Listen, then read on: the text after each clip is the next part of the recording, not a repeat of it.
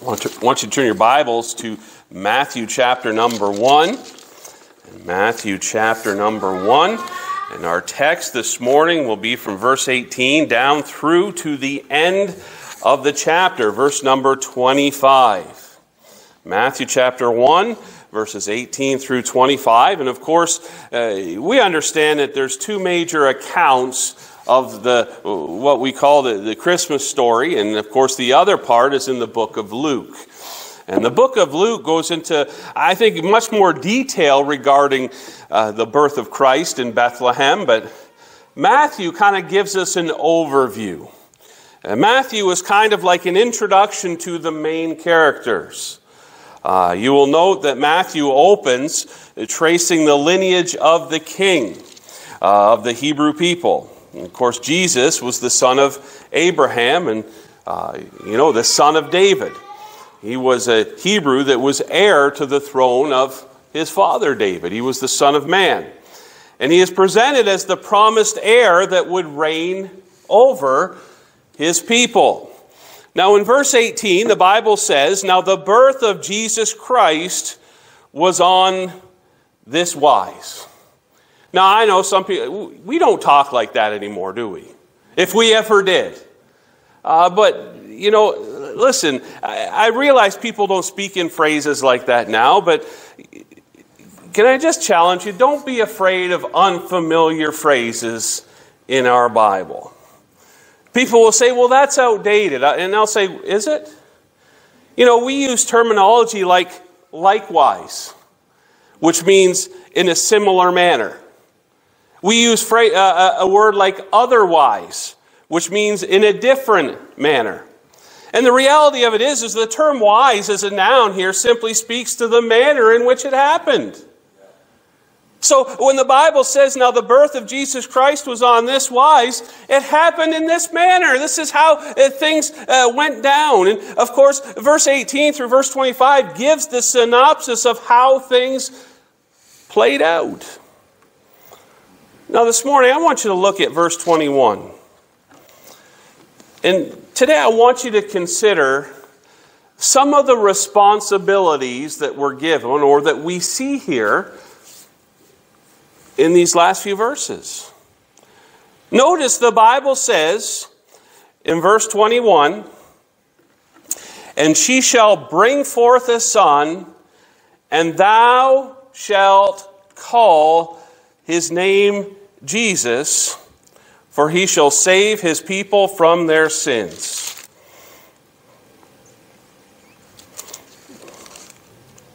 Where am I here?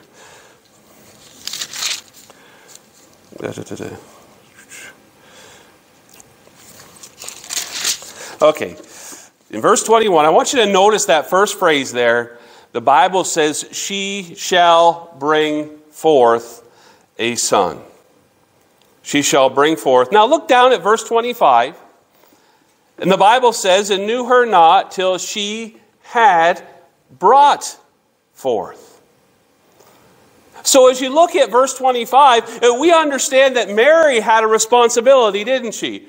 Her responsibility was to bring forth that son. And as we come down to verse 25, we understand that she did indeed bring forth that son.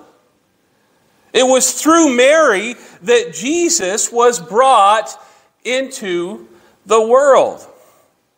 Now, if I can make a parallel this morning, we have a responsibility to bring the message of Christ to this lost and dying world. Much like Mary was responsible for bringing Christ into the world, we have a similar responsibility to bring Christ to the world. I'm reminded of what Paul said in Romans chapter 10, verse 14 to the Romans. He says, "How shall they hear without a preacher?" We have been given the greatest message this world has ever known. And we understand it's a message that is often ridiculed. It's a message that is often mocked. But really, it's a message that has no equal. And it has no comparison. Listen, if we were to look at all the different examples of good news that may have been chronicled throughout history, they all pale very small and minute compared to the good news of Jesus Christ. It's the message of the gospel. Paul said to the Corinthians in 1 Corinthians 2 verse 2 that when he came among them, he determined not to know anything among them save what? Jesus Christ and Him crucified. Listen, we have a responsibility to bring that Savior to the world. Much like Mary was given the responsibility of bringing the Savior into the world, we have the same responsibility of taking the message of the Savior to the world. We understand today the world is mired in godlessness. It's trapped in its own philosophy and its own humanism. Listen, it's corrupted through all sorts of wickedness. And secretly, it's aching for something. It's longing for something that it is missing. I look at history and, for millennia, this world has sought peace. Now, how successful have they been? They haven't.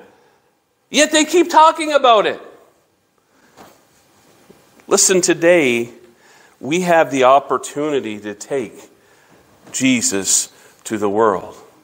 In fact, if I can go a step further, not only do we have the opportunity, we have the responsibility to do it. Mary had a responsibility to bear Jesus Christ. She was to bring Him into this world. She was the conduit, if we can say that, through which the Savior would be manifested to the world. You know what? In similar fashion, we are that same conduit. We are a conduit by which the Savior is to be brought to the world. And of course, as we read this passage and we read about responsibilities, the Bible says in verse 21, and she shall bring forth a son. We get down to verse number 25 and we understand that she did in fact bring forth that son. The Bible says, and knew her not till she had brought forth her firstborn son. Can I say this morning that Mary had a responsibility? She fulfilled that responsibility. And the question for us this morning is are we going to fulfill our responsibility? The second thing I want you to notice is that expression there in verse 21. It says, and she shall bring forth a son. And the Bible says, and thou shalt call his name Jesus. Listen, not only are we to bring Jesus Christ to this world, but we need to declare His name to the world. The privilege of providing the name for this miracle child was given to Joseph. And understandably, Joseph was put in a strange situation. A situation that obviously caused him to ponder many things. And today I cannot tell you what was going through the mind of Joseph and the thoughts he must have had. But the Bible says in verse number 20, well, look at verse 19. It says, Joseph, her husband, being a just man and not willing to make her a public example, was minded to put her away privily. I mean, here's a man who has not come together with the woman he's going to marry. She is with child. And I'm thinking that there's got to be a lot of question marks going on. There's got to be a lot of things going on inside his head. I mean, he is a human. And then the Bible says in verse number 20, but while he thought on these things. I am glad the Bible doesn't include the things that Joseph thought. Because I'm guessing they were probably all over the map. Here was a man, and I'm sure that he was struggling with the idea of what was taking place. The fact that his espouse was with child before they had come together. But as he thinks on those things, notice the Bible says, "Behold, the angel of the Lord appeared unto him in a dream, saying, Joseph, thou son of David, fear not to take unto thee Mary thy wife, for that which is conceived in her is of the Holy Ghost." So basically, as Joseph is there pondering and thinking and, probably just scatterbrained in his mind, the angel of the Lord appears to him, and I think in an act of comfort and an act of grace, he fills Joseph in on what God's plan is. Maybe not entirely, but just to maybe bring some peace to him. And here Joseph is given the name that was to be given to the child. He did not have to come up with the name. He was just provided with the name that he was to pass on. Notice those words. The Bible says, "And thou shalt call his name Jesus." Listen, Joseph was given the responsibility of declaring the child's name. And the name Jesus, I don't think it's a mystery to many of you, but the name Jesus simply means Jehovah saves, or Jehovah is salvation. And I can't help to declare or to connect or draw an application for us. See, not only do we have a responsibility like Mary to bring Christ to the world, but we have a responsibility to declare his name to the world. The name of Jesus, or if I can say it, the reality that Jehovah does indeed save. Our lives ought to be a living, breathing testimony that God indeed does save. In Hebrews chapter 11, verse 4, the Bible speaks of Abel, and through his obedience, he obtained a good report. And one of the interesting things that it says there is that Abel, being dead, yet speaketh. I find that interesting that here is a man who has been dead for millennia, and yet he still has a message there. He still speaks through his, even though being dead. But I think about Abel being dead, still speaking. Listen, if Abel, being dead, can still speak, how much more should we speak being alive? We can testify to how God saves through a transformed life. A transformed life that, according to Romans chapter 12, 1 and 2, is no longer conformed to this world. Listen, as we put on the new man, that new creature that's created in Christ from 2 Corinthians chapter 5, verse 17, what we are doing is we're declaring the name of Jesus. If you're going to bring Jesus to this world, who is in desperate need of that message of Jesus Christ and him crucified, listen, you had better back it up with a life that lets the name of Jesus stand out. Oftentimes what happens is believers will try to preach the message, the gospel that we're to preach, which is great and wonderful, but a lot of times what our lives will portray is not the name of Christ, but it's our own name, it's our own pride that comes forward. Listen, people ought to be able to look at us and they ought to be able to see Christ in us. We ought to be able to declare his name through our actions and through our behavior. Look over at Colossians chapter 3. Colossians chapter 3 and verse number 17.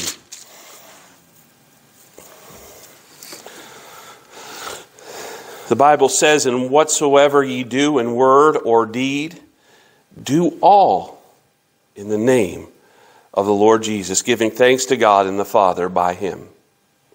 Look at 2 Thessalonians chapter 1. 2 Thessalonians chapter 1.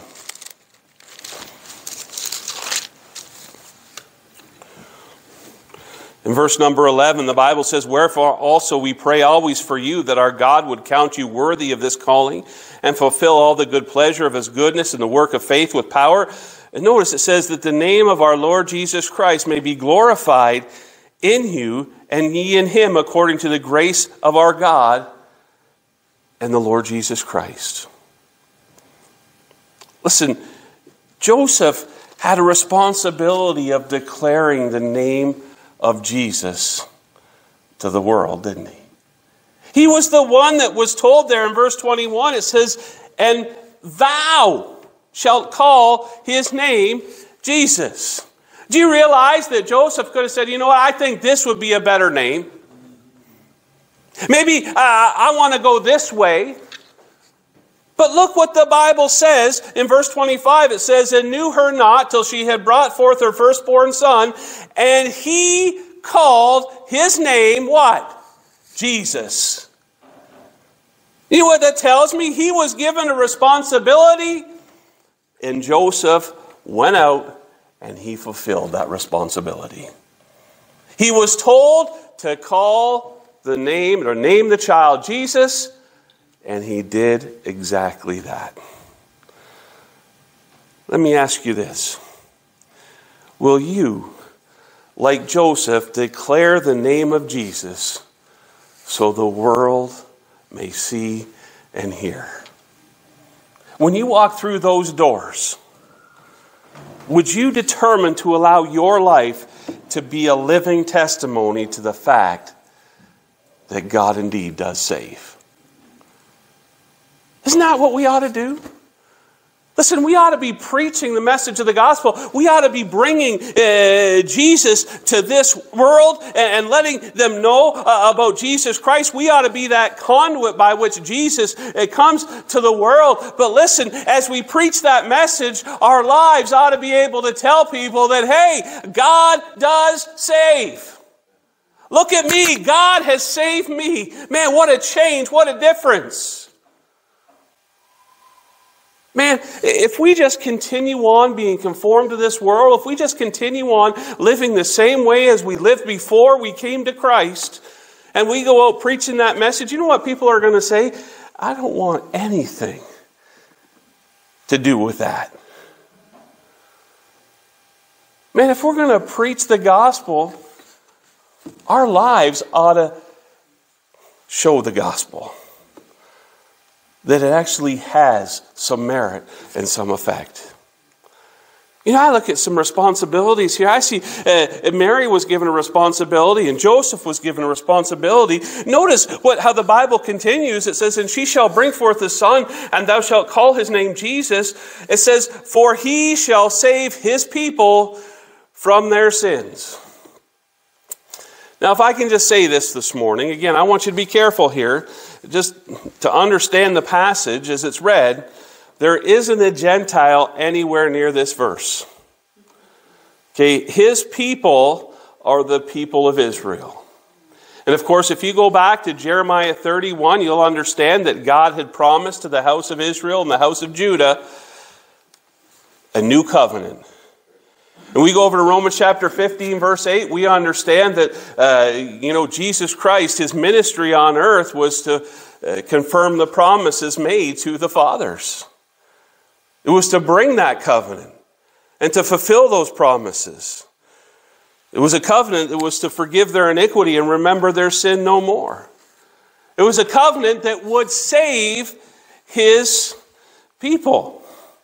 Of course, we know in the book of Acts, as his people rejected the only sign that he promised them, which was the resurrection, that salvation turned to the Gentiles. You can read about that in Romans chapter 11, verse 11. I often call it Operation Jealousy, because the whole purpose is to provoke Israel to jealousy. Of course, now we understand we live in a time where God is no respecter of persons. He does not favor one group above another, but all who believe that Jesus died for their sins, of course, we know they'll be saved. Jew or Gentile, for there is no difference. Look at Romans chapter 5 with me. Romans chapter 5.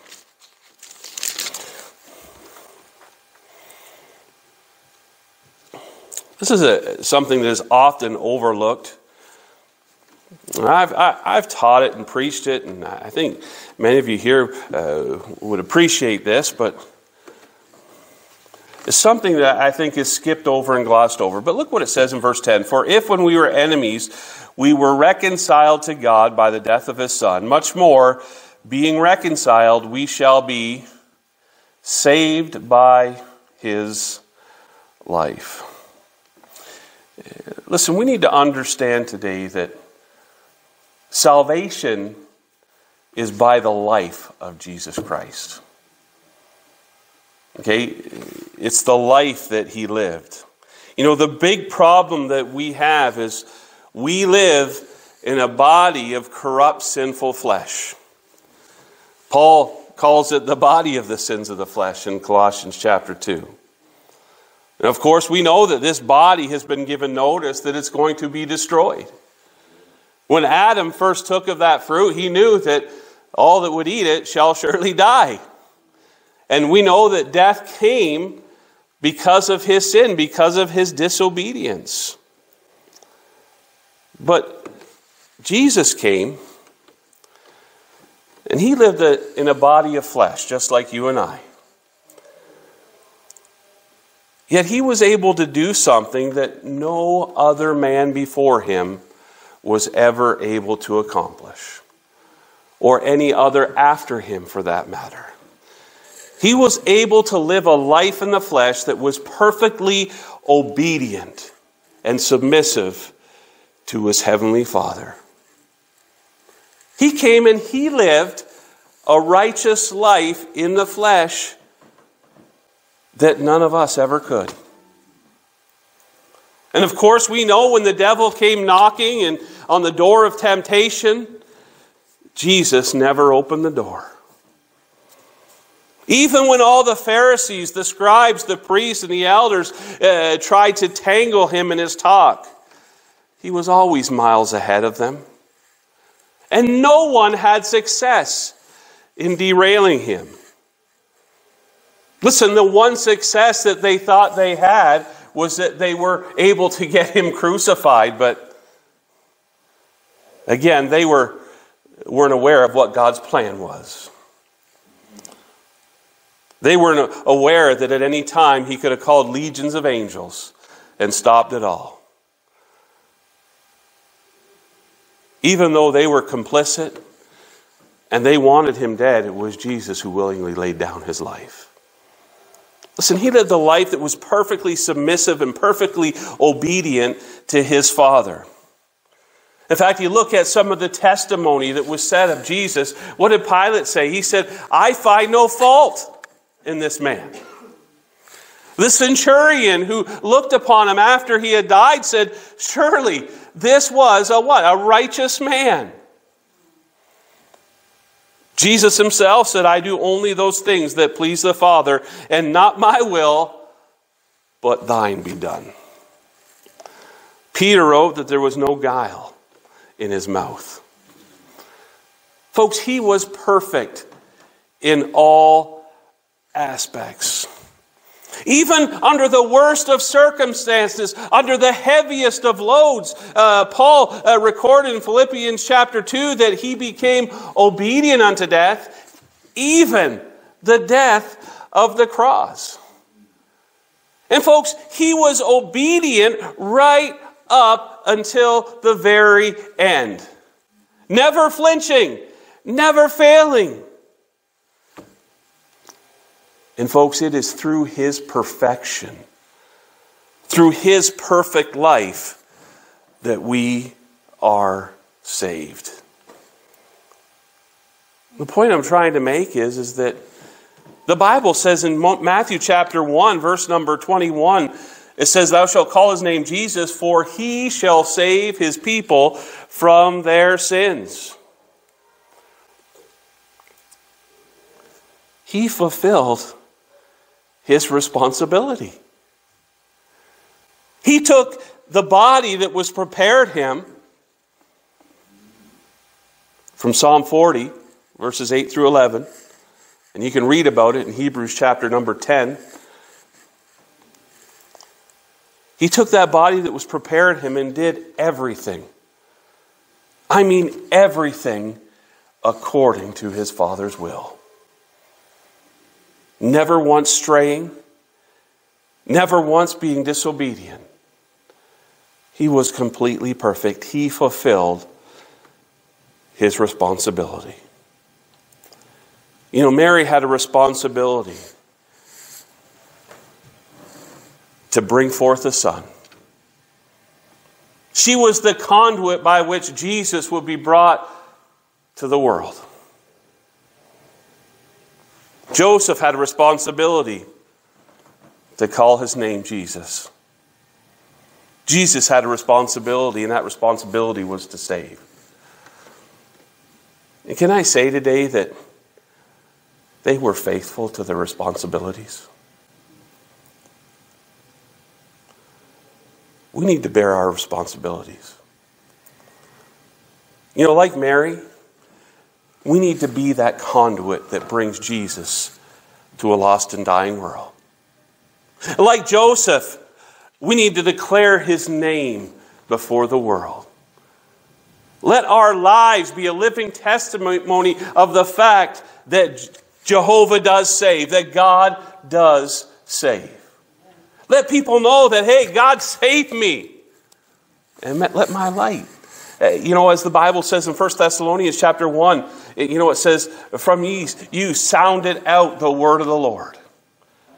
We need to spell it out for people.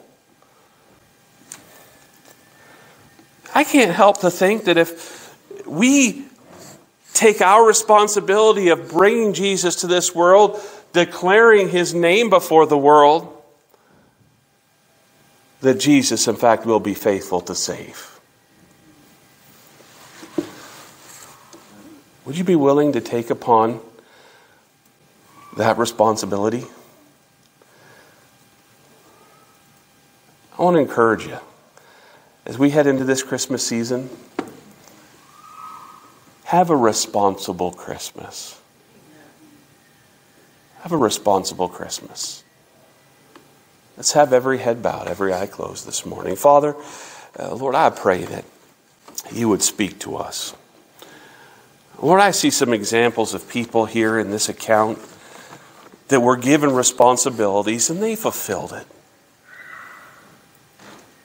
Father, like whether it was Mary or Joseph or Jesus himself,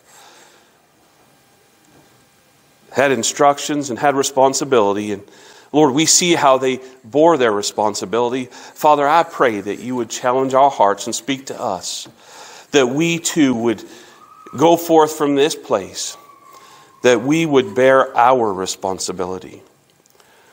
Lord, that we would bring Christ, be that conduit that would bring Christ to a lost and dying world. That we would declare the name Jesus, testifying that you indeed do save. So that we can see Jesus fulfill his responsibility and save those that are in need.